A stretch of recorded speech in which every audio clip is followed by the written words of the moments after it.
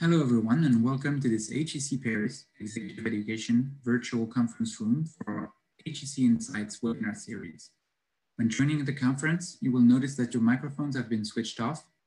You will, however, be able to ask questions and make comments using the Q&A menu that you will find at the bottom of your window in the Zoom toolbar. The professor will only answer questions and read comments sent through the Q&A menu and will not be taking any questions coming from the chat.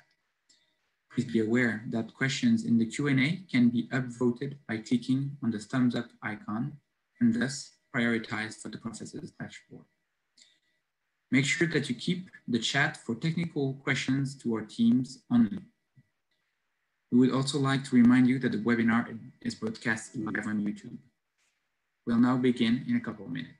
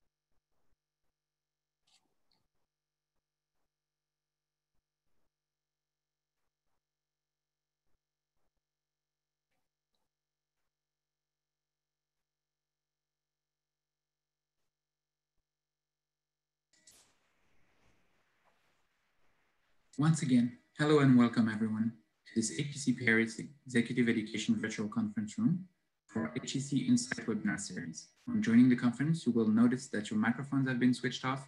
You will, however, be able to ask questions and make comments using the Q&A menu that you will find at the bottom of your window in the Zoom toolbar. The professor will only read questions and read comments sent through the Q&A menu and will not be taking anything coming from the chat. Please be aware that questions in the Q&A can be upvoted by clicking on the thumbs up icon and thus prioritized for the professor's view. Make sure that you keep the chat for technical questions to our team only. The webinar is broadcasted on YouTube, and as it's 5 p.m. now, I will leave the floor to Anne Michaud, Dean of Pedagogy at HEC, for her to introduce Olivier Sibony. Anne? Thank you, Adrien. Ladies and gentlemen, a warm welcome and thank you very much for being with us today. I am Anne Michaud, Associate Dean for Pedagogy at HEC Paris, and on behalf of the board, I am very happy to introduce this webinar today. We invited Olivier Sibony, Associate Professor at HEC Paris, to talk about cognitive biases and decision-making, with the example of the COVID-19 crisis. A warm welcome to you, Olivier, and thank you very much for accepting our second invitation to speak in our webinars. Olivier is an expert on the effect of heuristics and biases in strategic decision-making and procedures to improve our decisions. So thank you, Olivier, for proposing this new analysis in our webinar series. Many participants are connected today, and I will do my best to help you with the Q&A session at the end of your presentation. And in the meantime, I am delighted to leave the floor to you. Thank you very much, Anne, and welcome everybody to this discussion and webinar on cognitive biases. As Anne was saying, this is the field in which I do most of my teaching and research. And I was hoping today to use the crisis that we have all been, and that in many places we still are going through, not as the main focus of the discussion, but as an illustration of what we can learn about how we make decisions when faced with uncertainty, how we make decisions at a time of crisis, and how we make decisions more broadly as business people. This topic is covered among other places, of course, in my new book, which comes out in a few weeks, called You're About to Make a Terrible Mistake, and subtitled How Biases Distort Decision Making. This is what we're going to be talking about today, how biases, cognitive biases, have distorted the decision making of many of us during this crisis. We're going to use this lens, this prism, as a way to analyze the crisis, but our focus is really not on pointing the finger at the way the decisions were made, but on learning how we can make better decisions in our business lives. For that purpose, what I propose to cover in the next 35 to 40 minutes, which will leave us about 20 minutes for discussion, is a set of observations that should help us to understand, and again, to understand not to point the finger, not to cast stones, not to designate the culprits, to understand what took place at 3 stages. First, during the awakening, the phase where we weren't sure what was going on, and we gradually became aware that we were facing a crisis that was in many ways unprecedented. The response, which is the phase that we are still in right now in almost every place in the world. And finally, the future. What can we say about the future? A topic that we hear about all the time. How will the world of tomorrow be different from the world of yesterday? How will COVID-19 crisis change the way we do X, Y, and Z? So the awakening, the response, and the future. Let me start, obviously, with the first part, the awakening. What were we thinking? That's a question that many of you have had and that many of us have asked at the beginning of this crisis. What were we thinking? What took us so long to realize that we were faced with a very serious crisis?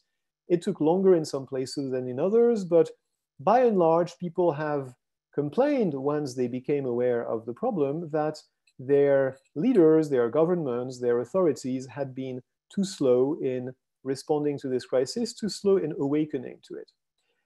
The paradox here for people who study behavioral science and cognitive biases is that usually it's the opposite. Usually we are, when faced with a risk that we are not familiar with, we have a tendency to overestimate a risk that has a low probability when it is a very visible and highly salient risk. For instance, when you ask people about the risk of airplane accidents or of terrorism or of nuclear accidents, they tend to greatly overestimate, not of course necessarily the magnitude of those risks, but their probability. If you ask people, how likely do you think you are to be in an airplane accident or to be the victim of terrorism, they will give you answers that are several orders of magnitude larger than their actual risks. So we tend, all of us, to overestimate in our assessment of risk those kinds of risks that are highly visible and low probability. For that reason, back in February and even in March, when cognitive science experts and behavioral science experts were asked, what do you think about this bizarre Chinese thing that still doesn't have a name, or that was starting to be called coronavirus but wasn't called COVID-19, what do you think about it?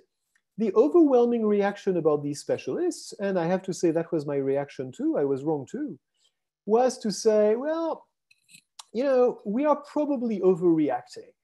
We don't know how serious this is going to be yet. Of course, no one knows factually how serious it's going to be, but the likelihood is that we overestimate the magnitude of this thing because, in general, fear tends to distort our thinking, as you see here. In general, we are pretty bad at evaluating the degree of risk of a new thing. And this was brilliantly summarized by an op-ed published by Cass Sunstein, who is arguably one of the best experts in the world in cognitive science, who in late February was saying, look, if we panic about coronavirus, it's probably a cognitive bias. We neglect probabilities. We attach too much importance to low probability risks.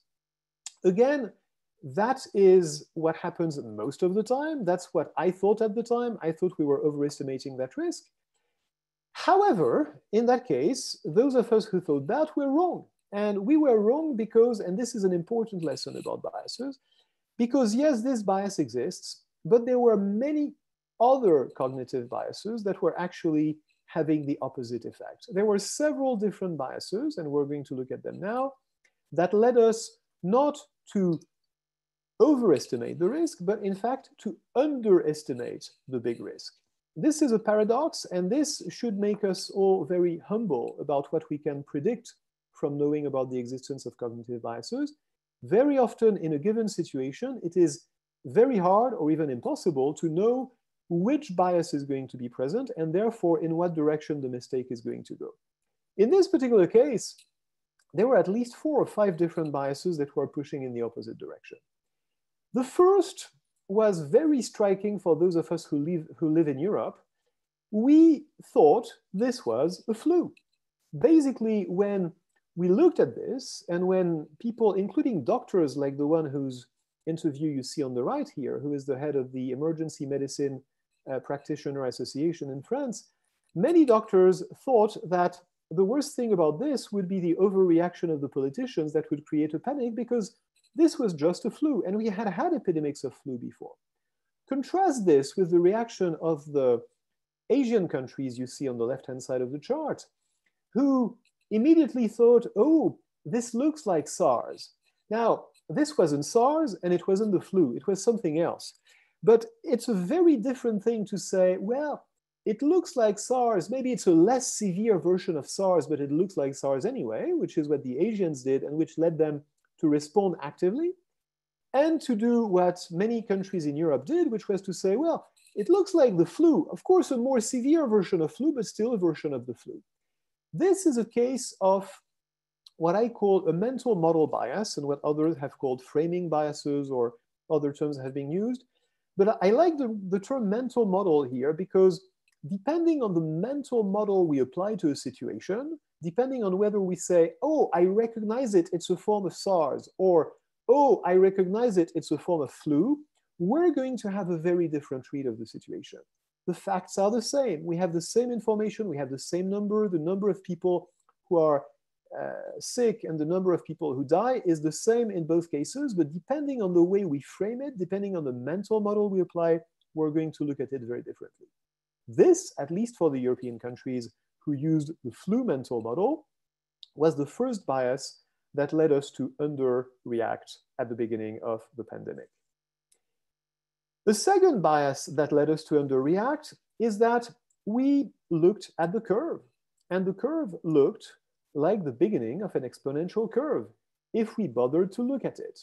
But in fact, when we look at the beginning of an exponential curve, we tend to extrapolate it thinking that it's going to look like this. We tend to extend the line, to draw the line, and we say, well, it could go a little bit over, it could go a little bit under, but basically we imagine a straight line. What we do not imagine is that it will look like this, which in fact is the exact shape of an exponential curve. What you see here is not a model, it's not a textbook about exponential curve, it's the actual number of people who died of COVID-19 in France, but it could be in any country, in the first 40 days or 39 days of the epidemic. At the beginning, it was exponential. It was exponential since day one. It doesn't look exponential when you see it at this scale, but it was actually exponential if you compress the scale. It went from 1 to 2, from 2 to 4, from 4 to 7, not quite 8, then to about 15 or 16. Basically, it was doubling every 3 days. The problem we have with this is that this is absolutely counterintuitive. This has sometimes been called exponential growth bias, and I think it's a good term because we are really hardwired to think linear, not to think exponential. To illustrate what I mean here, to say we're biased against this, I wrote a paper in an online magazine at the beginning of the crisis to explain exponential growth bias and to say, look, we're all victims of this, so we really need to get the numbers right. And I took an example. The example, just to illustrate it, was not COVID-19. It was a simple example of a compound interest calculation, which of course is exponential. If you invest money in an interest-bearing account today, and that money produces interest tomorrow, then the interest it produces the day after tomorrow will include the interest that was produced today. So this is an exponential curve. And I took a very simple example in which I invited the reader to imagine what the result of the calculation would be after, I think, 40 years, and to write it down and then to read the answer at the bottom of the article. The next day, my inbox was full of messages from people saying, "You got this wrong, it can't be right." Of course, it was not wrong. I had checked the calculation, and in fact, I had borrowed it from someone much smarter than me who had checked it before. But the point the story illustrates is that even when people are told, "Look, this is surprising, you're going to be surprised," they are still so surprised by the magnitude of exponential growth that they think there was a mistake, even when they were told, "You're going to be surprised." So it's hardly surprising that we were very surprised by this exponential growth, because the definition of exponential growth is that it takes us by surprise, even when we're told it will take us by surprise. And you will see in a few minutes that it even took by surprise people whose job it is to predict this. So it's hard to get really worried about something that is affecting one person and then two people and then 8 people, or 4 people and then 8 people, because it still looks like a very small number. What you don't realize is that in a matter of days, it's going to become very, very big if you don't do anything about this. That's exponential growth bias. Third bias that is very striking at the onset of the epidemic is that every country could look at some other countries and try to draw lessons from them, and most countries really did not. In France, for instance, and I'm going to be trying to put the blame on the people I know best, we tended to look at Italy, and Italy was in a very dire situation, and we still weren't doing anything. The article you see on the left-hand side of the page here is written in French, but it's an op-ed written by a coalition of French journalists based in Italy who wrote in a French paper, "What are you guys thinking? Aren't you aware of what is going on here? This is a tragedy and you're behaving as if you're immune to it. You must all be crazy." This was on March 12th. What was going on? What were people saying then? Well, if you look back at what people were saying, they had a lot of good explanations for why this wouldn't affect France. They were saying, well, Italy is different. Their healthcare system is not as well managed as ours. And it's an older country with a different demography. And families very often live under the same roof with several generations, which explains why the young will contaminate the old. This couldn't possibly happen in France. What's interesting about this analysis is that it's not necessarily wrong. All these facts are probably to some degree true about Italy. The problem is that we focus on the differences only.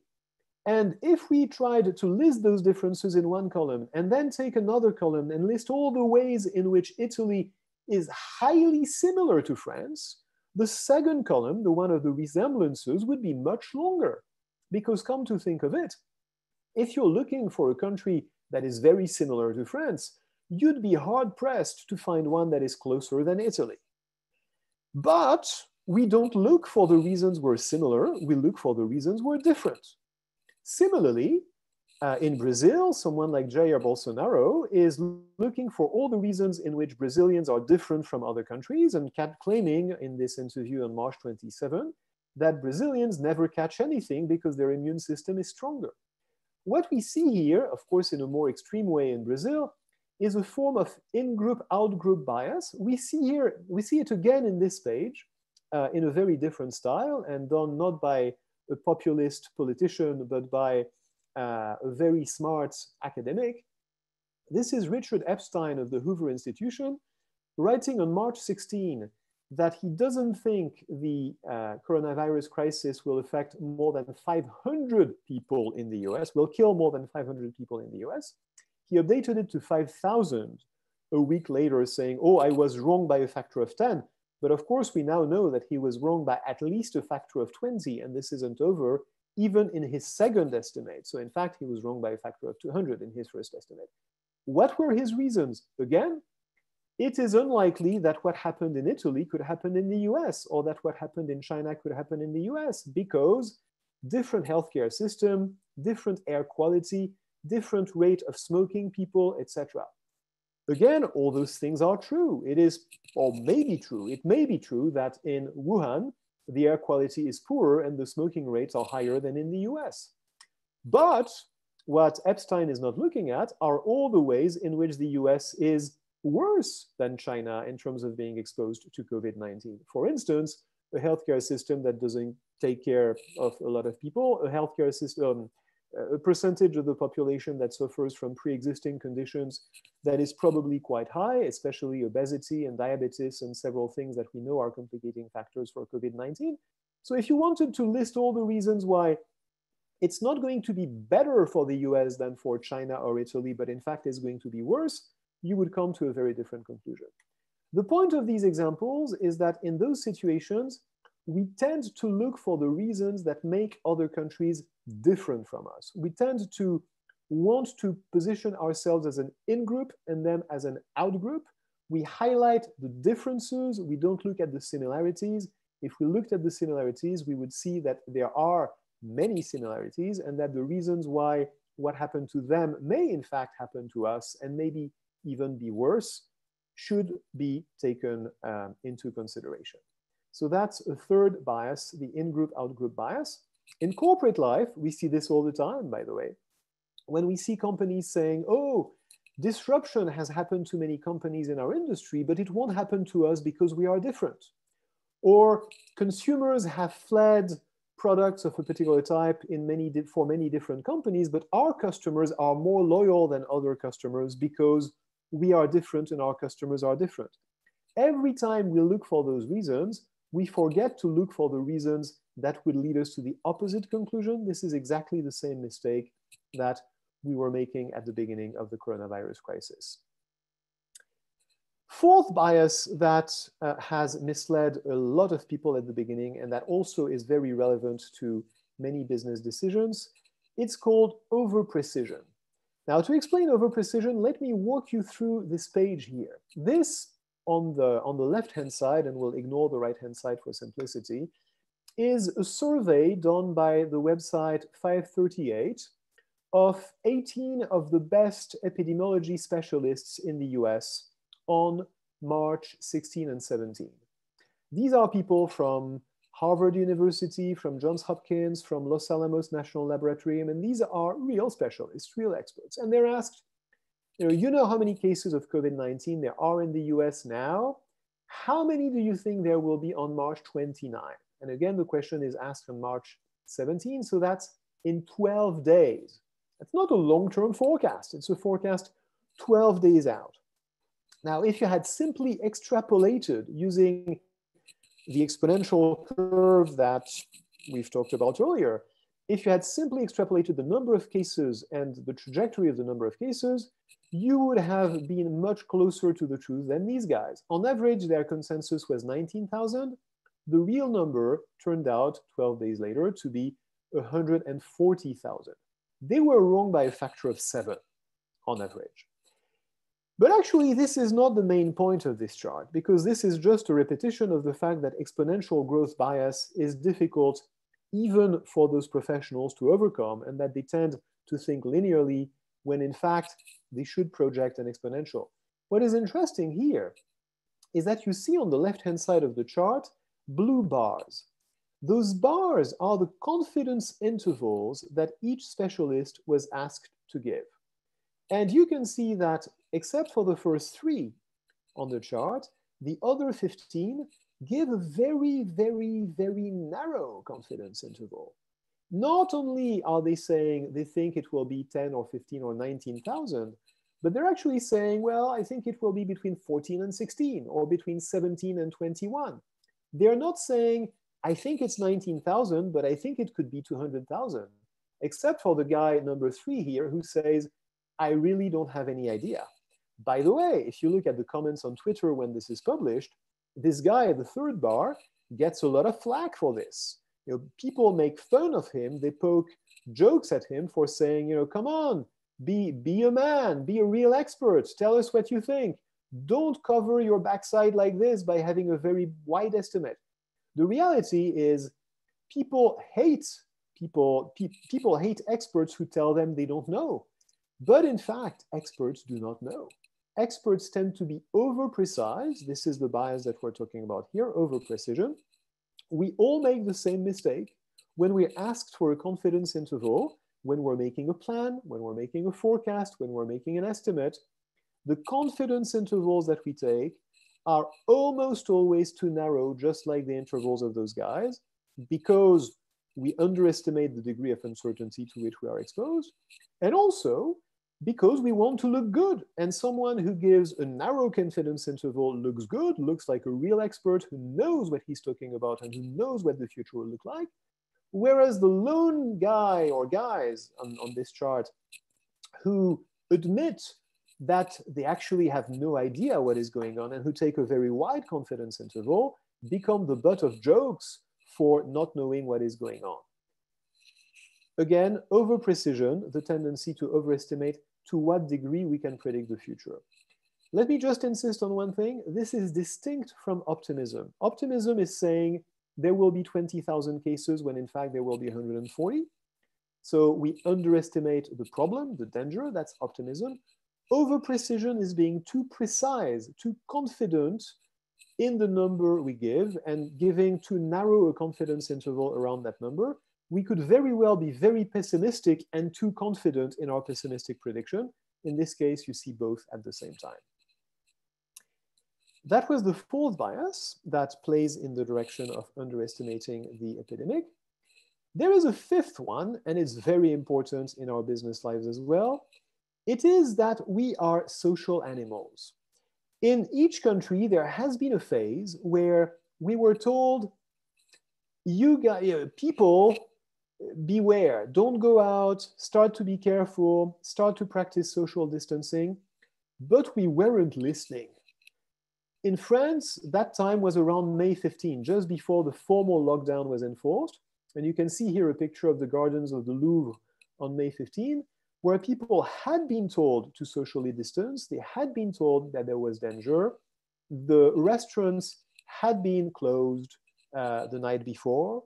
The bars had been closed the night before. So we were already quite explicitly and quite visibly in a state of emergency, in a state where people were told, change your behaviors. And you can tell from this picture and from many others taken on the same day that people were not changing their behaviors.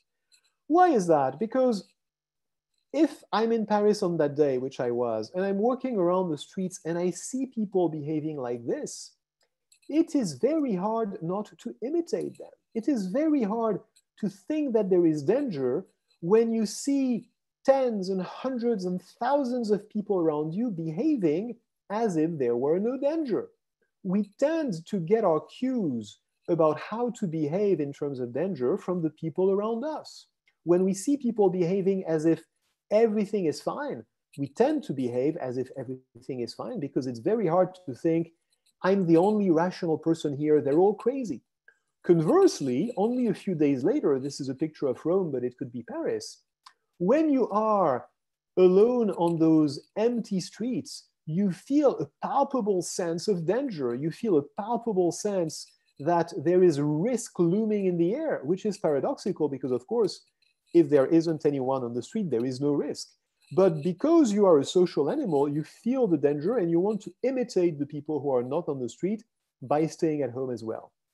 That was one of the reasons, again, we underestimated the danger at the beginning. This is a bias, or the consequence of the same bias is also felt in many business decisions. For instance, when businesses or individuals operate in a bubble, in a market bubble, you know the feeling of being in a bubble. All these people who are buying can't be wrong. I don't want to miss out on this big bubble. I don't want to be the only one not imitating the people around me and missing on this big opportunity. So I'm going to go for the bubble too, which of course is a mistake. Then the market crashes.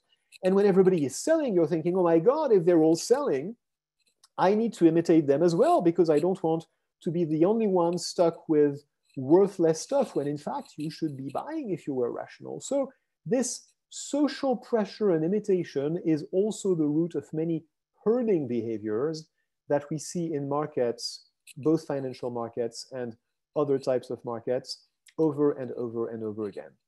Let me summarize what happened in this first phase. Yes, people told us, don't panic, we tend to overreact to small risks. And yes, that is true. But Our mental models led us to underestimate the risk, at least in Europe. Exponential growth bias led us to underestimate the risk. The in-group versus out-group bias led us to think the risk does not apply to us. Over-precision led us to be too confident in our forecasts about what was going to happen. And imitation led us to underestimate the magnitude of the risk as long as a critical mass of people around us were not behaving as if it was a big risk. All of this conspires to explain why it took so long in so many countries to realize the magnitude of the threat and why it was underestimated for so long. Now, let me move on to the phase we are in now, the response. And we've been in this phase for about 3 months now, and we are hopefully getting out of it in some places, maybe temporarily, maybe for real, we'll find out. But there's a few things that can be said about this phase. The first is that at least for the first 6 weeks and sometimes more of the crisis, it was impossible to talk about anything else than the health crisis. I'm not saying that there were a lot of more important things to talk about, but as Daniel Kahneman puts it in Thinking Fast and Slow, nothing in life is quite as important as you think it is while you are thinking about it. This is the problem that he calls the focusing illusion. The focusing illusion leads us to underestimate other aspects of the problem that we're not talking about when we're talking about it. And we were talking about nothing else. What you see on the left-hand side here is the airtime devoted by a number of media in France, it would be the same anywhere, to the COVID-19 crisis, when 75 to 80% of the airtime is devoted to the COVID-19 crisis and specifically to the health dimension of the crisis. It's very hard to talk about anything else. It's even very hard to have a rational conversation about the downsides or the risks or the costs of the policies that we're putting in place to respond to this emergency. Because yes, of course, it is an emergency and it requires a response. But to take a literary analogy, just because we are rereading the plague does not mean that we should forget the grapes of wrath. What was very clear from the beginning of the crisis was that this would trigger a massive economic crisis, a crisis of unprecedented proportion. The Grapes of Wrath, as you all know, is a novel about the Great Depression. And in many ways, the severity of the current crisis is unmatched since the Great Depression, and possibly on some dimensions, like unemployment in the US, unmatched even by the Great Depression. We hope it won't be as long, we hope it won't be as bad, but it's certainly worth a discussion. For several weeks, it was impossible to even have that discussion. Again, the point is not that, that there's a choice between healthcare and the economy, between saving lives and saving livelihoods. The point is that if we don't have a good economy, if we sacrifice the economy, we also sacrifice lives.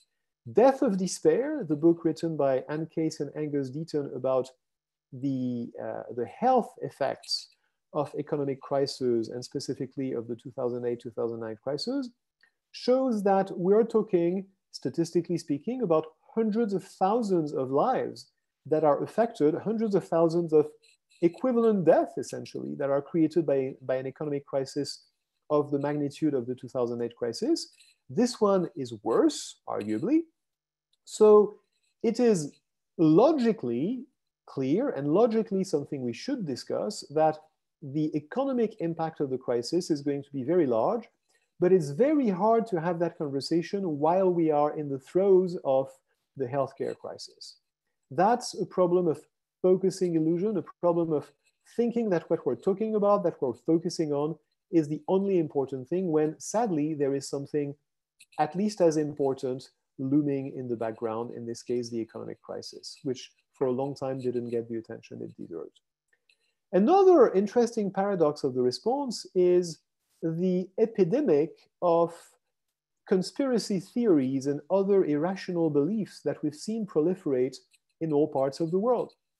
In a recent poll in Canada, not a country known for the gullibility of its inhabitants, and probably representative of many countries in the world, 46% of respondents in a survey believe in at least one of the top 4 coronavirus myths, which are, I'm not going to cite them all, but you've heard them, that Bill Gates is behind this crisis because he's hoping to profit from it by selling vaccines, that the COVID-19 virus was manufactured, that it was made in a lab, and there's many others like this. Oh, that 5G towers are responsible for COVID-19, etc.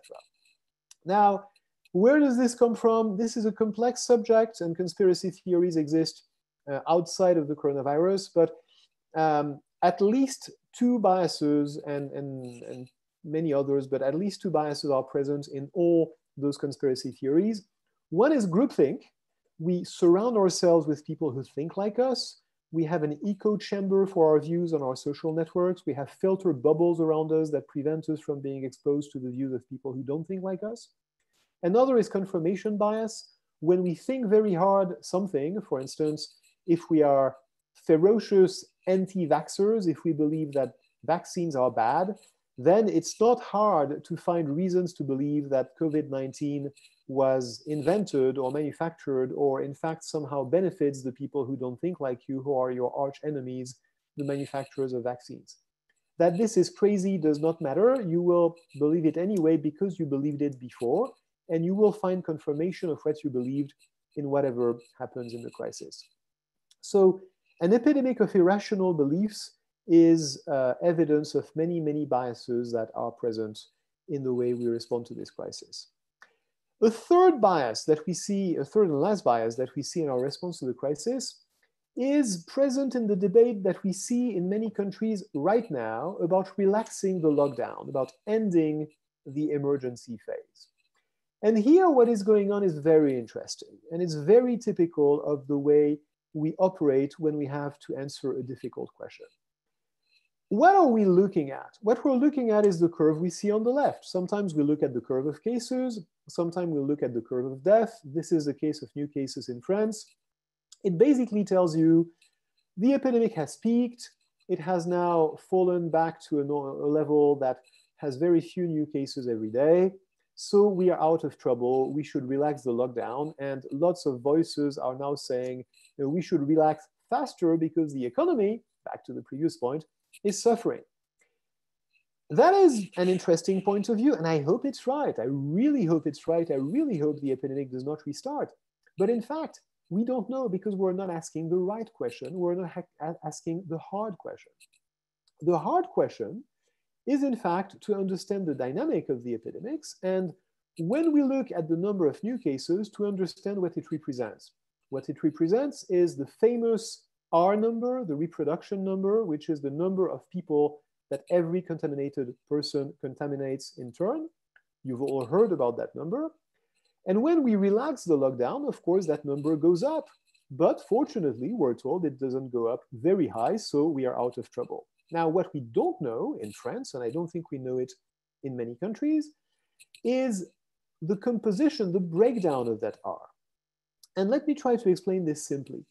There's 2 reasons why we could be having very few cases in France now, a lot less than we thought we would. One explanation is that the enforcement of physical distancing, for instance, wearing masks, is working, and that people are meeting people, but they're not contaminating them when they are sick. And therefore, we don't have many new cases because we are observing this physical distancing. If that's the case, we should end the lockdown very fast as long as we require people to wear masks, because it basically means having more social contact is not a problem. But the opposite explanation, or the complementary explanation, which is the first one on the page here, is that the number of contacts that people have is still very far from having gone back to normal, and that in fact, what we think is an improvement in the probability of transmission is simply the manifestation of the fact that people have not resumed their contacts.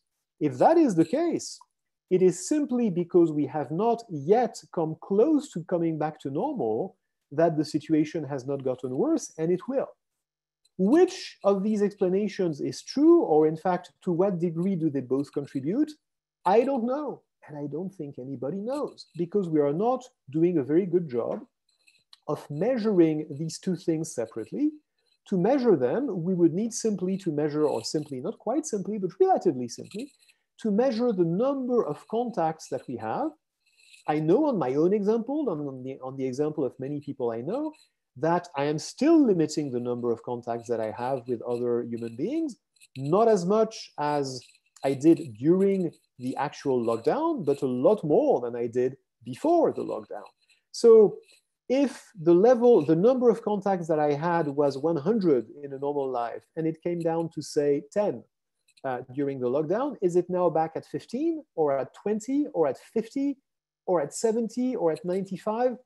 I don't know for myself. I could estimate it. Everyone could estimate it for themselves. We could know this number. We could have an estimate of this number. It would require some polling. It would give us very valuable information about the dynamic of the epidemics that we simply do not have, and therefore we can't possibly make the right decisions. This is a prime example of what we do when we're faced with a difficult question. Our system one, what Daniel Kahneman calls our system one, our fast thinking, is very quick to find an easier question and to answer it. In this case, the hard question is, what are the dynamics of the epidemic? The easier question is, does it feel as bad as it was a couple of weeks ago? And since the answer to that is no, we say, well, great, it's over, let's move on. We answer an easier question, and unfortunately, the answer to the easier question is not always the right answer to the hard question. This ends the response phase. Let me say a few words, and just a few words, before I hand the floor to Anne to summarize the questions that you will have, I hope, offered in the meantime, and I look forward to addressing those questions. Let me say a very few brief remarks on the future. And the reason those remarks will be brief is because I try very hard in this current situation and in general in life not to make too many forecasts, not to make prophecies, because in unforeseen circumstances, prophecies are very hard. And this particular situation is ripe with a number of uncertainties that is much larger than the number of uncertainties we're used to. There are so many degrees of uncertainties in this situation that frankly, it's very, very, very hard to know what will happen a few weeks or a few months from now. What is striking, though, is that this doesn't stop a lot of people from making very bold forecasts and very categorical predictions about what is going on and what is going to happen next. Open your favorite newspaper and you will find lots of people telling you that because of this crisis, we have to fundamentally rethink, fill in the blank, whatever it is that you think is important for you. Well, this crisis is a reason to rethink it. If you had a problem with globalization, if you had a problem with inequality, if you had a problem with global warming, if you had a problem with animal welfare, if you had a problem with individual freedoms, well, whatever your problem was, it is confirmed that you were right. The COVID-19 is giving ammunition to you, is providing fodder to you to explain why what you always thought was true. What is fascinating here is how many people can confidently tell you, I had not foreseen this crisis. I had no idea it was coming, but it confirms everything that I always thought. If you think about this for a minute, it's not very logical. I mean, how can something confirm what you always thought, and yet you hadn't been able to predict that something? It seems that if you were so right about everything, you should have seen it coming. And yet, none of us seem to be making that logical step. In fact, I'm going to plead guilty here. I'm a prime example of this. I see confirmation bias everywhere in this crisis, but I was looking for confirmation bias, and I was looking for all those biases. And I use this crisis as a way to explain to you right now that it's the product of biases, which is the topic on which I do my research. So you could rightly accuse me of falling into the very trap that I am describing here. You would be very right. I hope that what saves me in this case is that, in fact, those biases could be identified and were identified by me and by others at the very beginning of this crisis, and that I am admitting freely to having been wrong on many dimensions on this.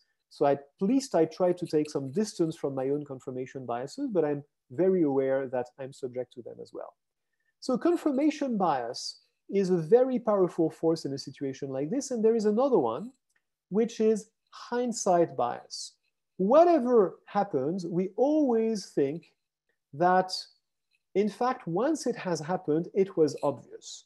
It is very striking how many people today are absolutely convinced that this crisis should have been managed differently. And there are even hundreds of people in France, for instance, and I'm sure it's the same in all of your countries, who are starting lawsuits accusing their government of having poorly managed the crisis and telling them, you should have known better, you should have foreseen better. All these people are saying basically, I didn't know, I had no idea, but you should have known, because now that we know what has happened, now that we can see in the rear view mirror, we knew what would happen, you must have known what would happen. This is called hindsight bias. In hindsight, it's very difficult to remember the degree of uncertainty in which we lived and to imagine what could have happened if we had not done the things we have done. It's very hard to imagine the counterfactual. This makes it very hard to be a leader in times like this, because whatever you do, you will get the blame. If you do too much, it will seem obvious that you should have known you were doing too much. If you do too little, it will seem obvious that you should have known you should have done more. So it will be very, very hard to resist the temptation to blame people in hindsight. But really, we should try, because remember the degree of uncertainty that we were facing at the beginning of this crisis. It was really, really high, and it is still high today. And again, we tend to fall for hindsight bias. In summary, let me just try to offer a couple of pieces of advice that we can learn from this crisis for decision makers. The first is beware your mental models. Look at the facts, but be aware that when you're looking at the facts, you are looking at the facts through the prism of your mental model. For instance, I'm looking at the curve of death and, oh yes, it looks like the flu, or I'm looking at the curve of death and, oh my God, it looks like SARS. This distorts your thinking, so focus on the facts and the facts alone and try to look at them with several different mental models. The second lesson is sometimes keep calm and carry on is actually not a good idea. Telling people not to panic is usually good advice, but leaders don't wait to buy insurance against the worst case scenarios. To be a leader is sometimes to be prepared to say, you know what, we don't know what's going to happen, we better be careful. When we're thinking about very uncertain domains, it's very useful to imagine, to anticipate a range of scenarios, including the worst case scenarios, and to prepare for the worst case scenarios by insuring against them without waiting. Recognizing uncertainty does not mean wait and see. Recognizing uncertainty means act based on the uncertainty, because uncertainty puts a premium on the value of early action. Uncertainty basically increases the value of insurance. The third idea is this uncertainty you need to learn to live with. We hate uncertainty. Everybody makes confident forecasts about what is going to happen now. The truth is, nobody knows anything. I don't know, you don't know, the experts don't know. No one has any idea what is going to happen with this pandemic in September or in December or next year or the year after that. We can have scenarios. We should, in fact, have lots of scenarios. And for your business, it's the same.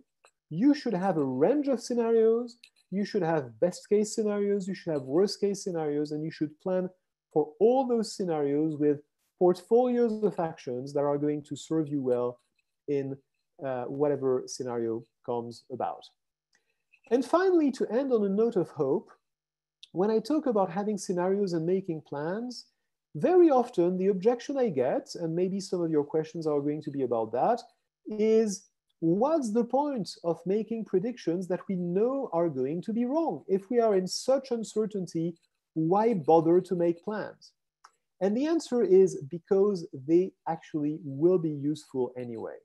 A brilliant story about this, which you may have heard, is that France was able to save hundreds of lives by carrying very, very sick people, intubated people under life support in TGVs, in high-speed trains from one part of the country to another part of the country where we still had hospital capacity, which is an incredible logistical feat. How were the hospitals and the railways able to carry this out? Simply because they had plans for it. They had rehearsed this thing. And why did they have plans for it? Not because they had anticipated COVID-19, of course, because they had planned for a terrorist attack. Now, the terrorist attack, fortunately, did not happen, but something else happened, and the plan that was done for one thing turned out to be very useful for another. This is what President Eisenhower had in mind when he said this famous sentence, "Plans are useless, but planning is irreplaceable." Plans are useless because we don't know what is going to happen, and most likely the scenario we had in mind is not going to materialize. But planning is indispensable because the plans we have and the readiness that they have created mentally will be highly valuable in whatever scenario comes about. These were the 4 lessons I wanted to leave you with. And with this, I suggest that we now discuss the observations and questions that I hope Anne has collected, and we have many of them. Yes, thank you very much, Olivier. Well, I collected many questions, so I tried to organize them a little. So to give, I hope no one will feel that I betrayed the questions, but I try to summarize as much as possible. First one, you have a lot of questions about, of course, trying to avoid these biases. So you answered, of course, partly in your last part about the future. But I think still maybe you want to develop a little bit on this. So many questions are about the fact that we're prone to biases at the individual level, and how can we improve our safeguards to avoid them. And then there's another dimension to this, I guess, that might be of interest, is that these biases are, of course, as well at the society level.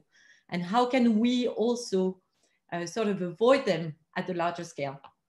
So if you want to start. These are great questions, and this is a very active field of research for many researchers in HEC and in other places. And this is the heart of the research that I described specifically in the book you see here called "You're About to Make a Terrible Mistake." It's about how you can actually improve your decision-making processes to fight biases. The basic idea is very simple.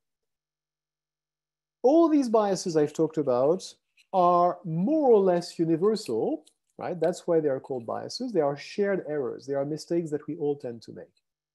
We can try to learn to avoid them. There is some promising research about some very specific biases that suggests that we can train people to try to recognize those biases.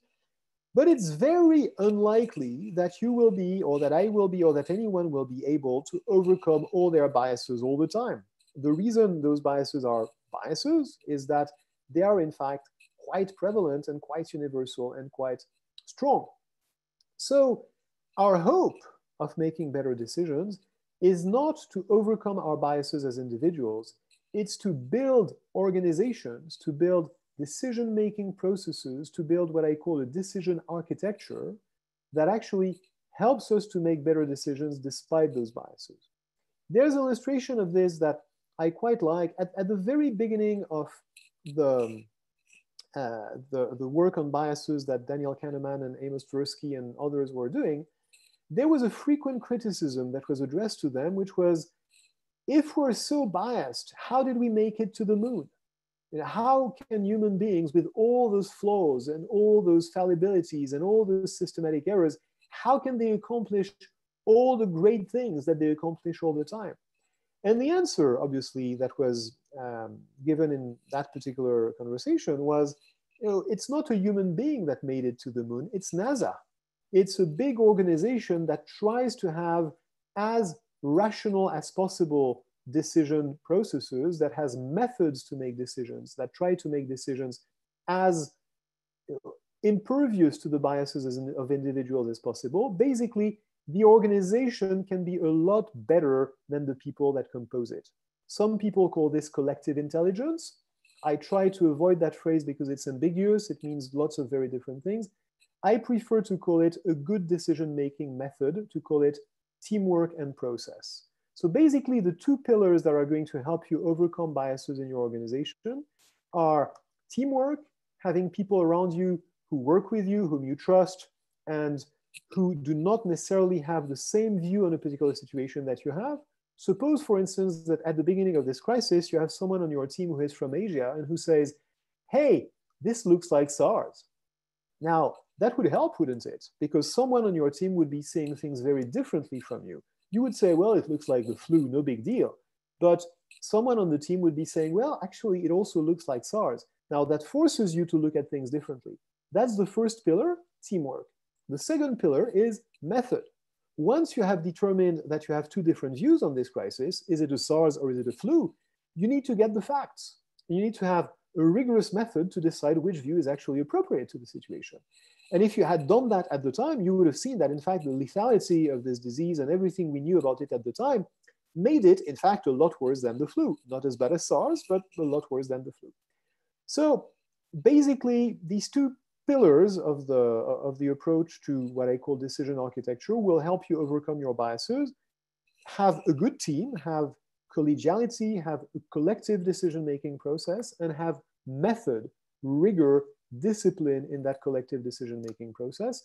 And I go in great length in the book about specific techniques to do that, but we don't have the time to cover this here, obviously. Okay, thank you very much, Olivier. I will go on another series of questions. Many people were asking around the idea of anticipation and preparing for extreme situations.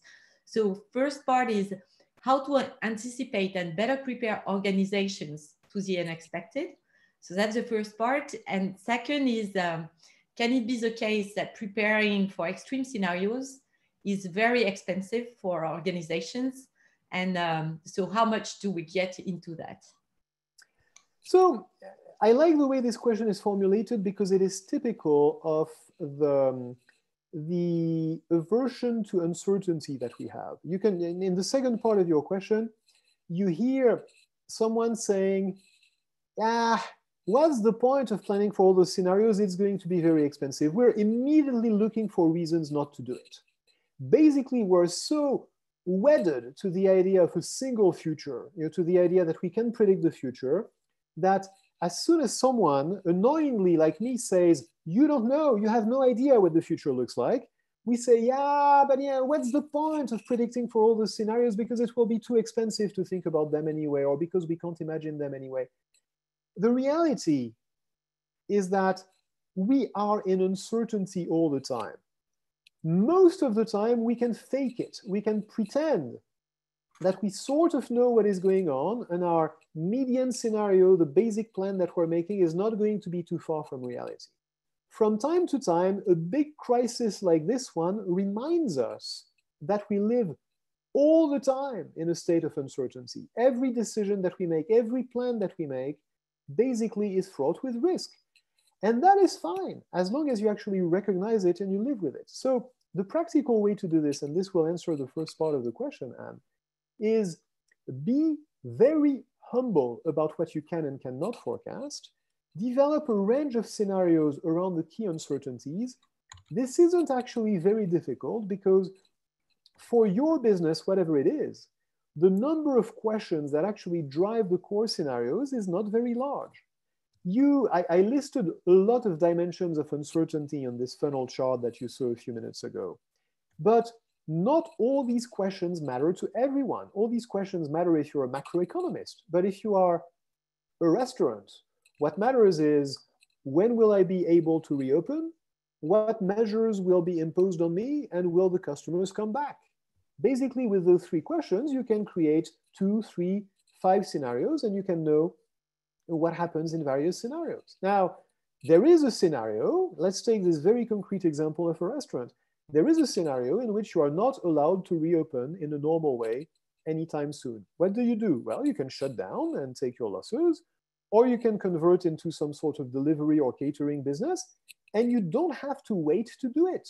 Because if the scenario turns out to be that, it won't have cost you a lot of money to prepare yourself for that future, and you will be much better equipped to live in that particular future than the people who wait to convert themselves to whatever the future is.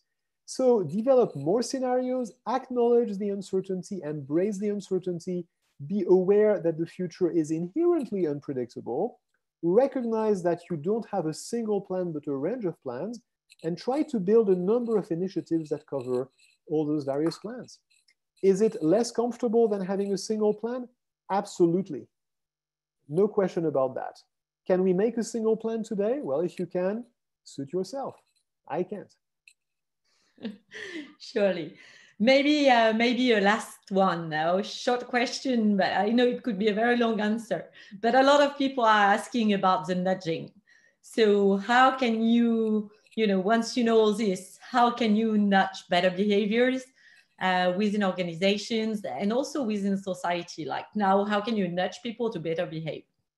This is a great question. So let me first point people who are interested in this question to an online talk that you can find by searching your favorite search engine, which I gave jointly with Cass Sunstein of Harvard University on the topic of biases and nudges in the COVID-19 crisis. If you Google my name and his and COVID-19, you will find that talk. It's a 1-hour conversation that answers exactly this topic. Just to give a flavor of it to those who aren't necessarily interested in spending an hour on the topic, there are lots of things we can do to nudge people, to give little easy incentives to have the right behaviors. Take something like masks, wearing masks in public. A very strong nudge for those kinds of things is social imitation, which I described earlier. When we see a lot of people wearing masks, when we see prominent people wearing masks, we will wear masks. When we see a president not wearing a mask in a crowd, that sends the wrong signal. So if we want to nudge people to have the right behavior, let's start with example. It's very simple. There are, of course, lots of other examples that we can have. Cass Sunstein and I talk about a lot of those specifically in the second part of the talk that I was alluding to. So those who are interested, I strongly encourage you to take a look.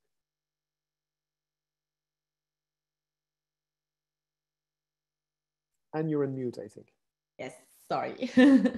Well, thank you very much. I think we are right on time. So thank you, Olivier. I think it's always fascinating to hear about our weaknesses in front of all these biases that we have. Thank you, Anne, and thank you, everyone. That we can improve on this. So thank you for all your insights. And thank you to all attendees for their very rich questions. I tried my best to summarize them. I know we couldn't take them all. So thanks very much. And thank you for your extra references so that they can look at other answers. Thank you. Thank you all. Goodbye. Goodbye.